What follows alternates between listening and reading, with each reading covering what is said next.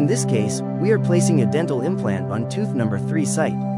At the patient's previous visitus, we have done sinus augmentation in the air and have placed implants on teeth 4, 5 and 6. Final plan will be to make implant crowns on teeth 6 and 7 and an implant supported bridge from 3 to 5.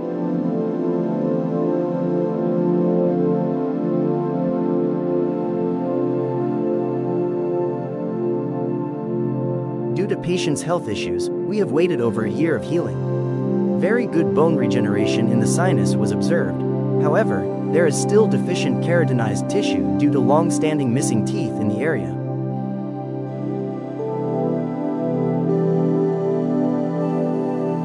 To create more attached keratinized tissue on the buccal, we will use the rolled flap technique. With this technique, we will displace the keratinized tissue to the buccal and maintain its position. Keep watching the video to see how it is done. A CBCT-based surgical guide is being used here to achieve precise placement of the implant. We also used the guide to mark the exact position of the implant on the tissue using a tissue punch. This will provide us with an outline for the flap.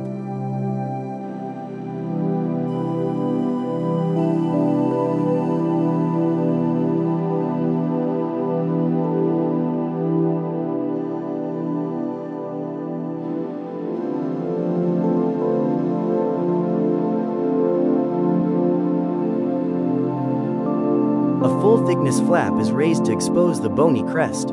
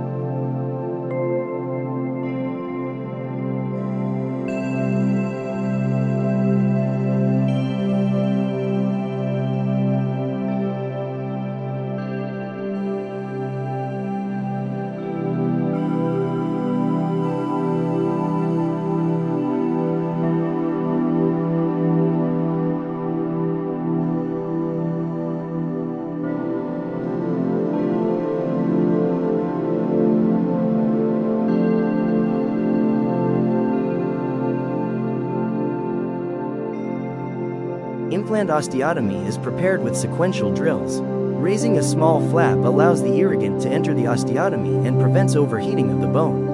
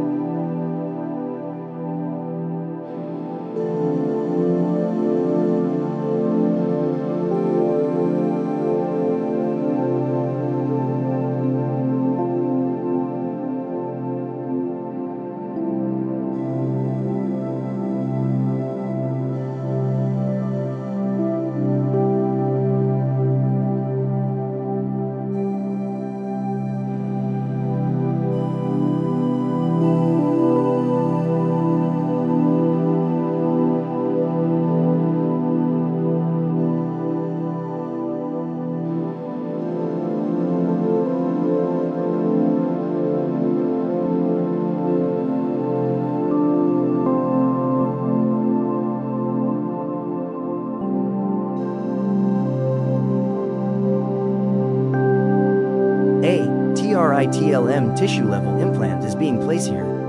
The tissue level contours and no abutment design will provide excellent soft tissue contour and bone health.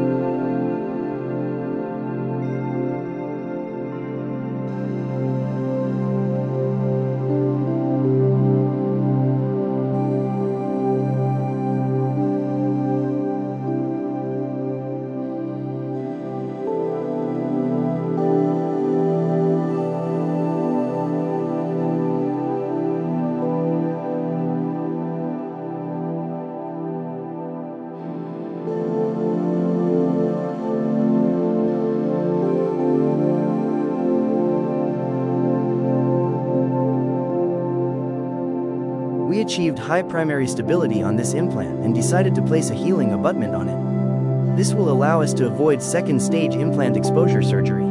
The tissue thickness is measured and an appropriate healing abutment is placed.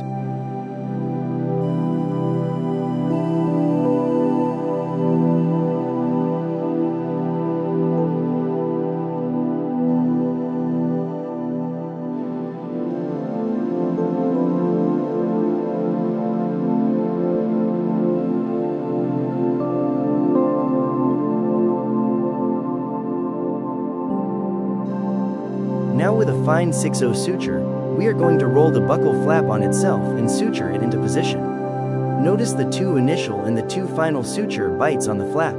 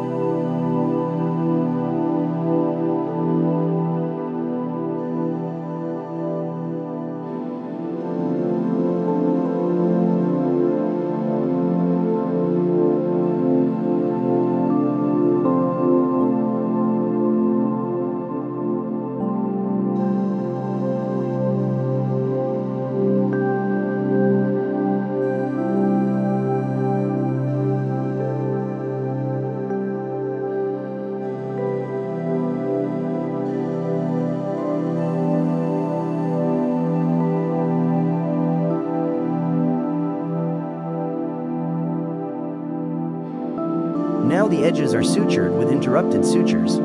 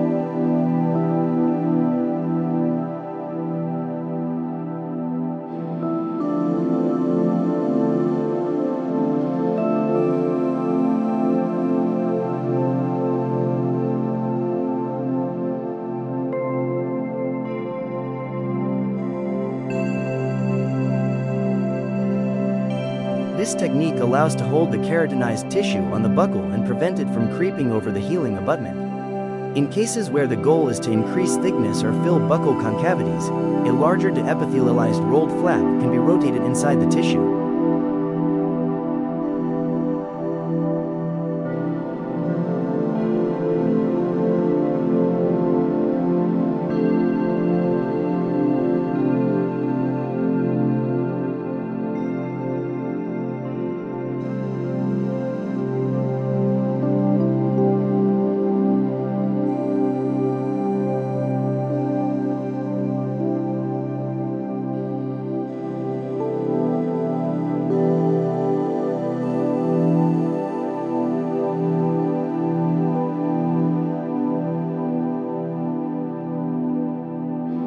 Now we will allow 3 months for the implant to integrate before taking scans for the final restorations.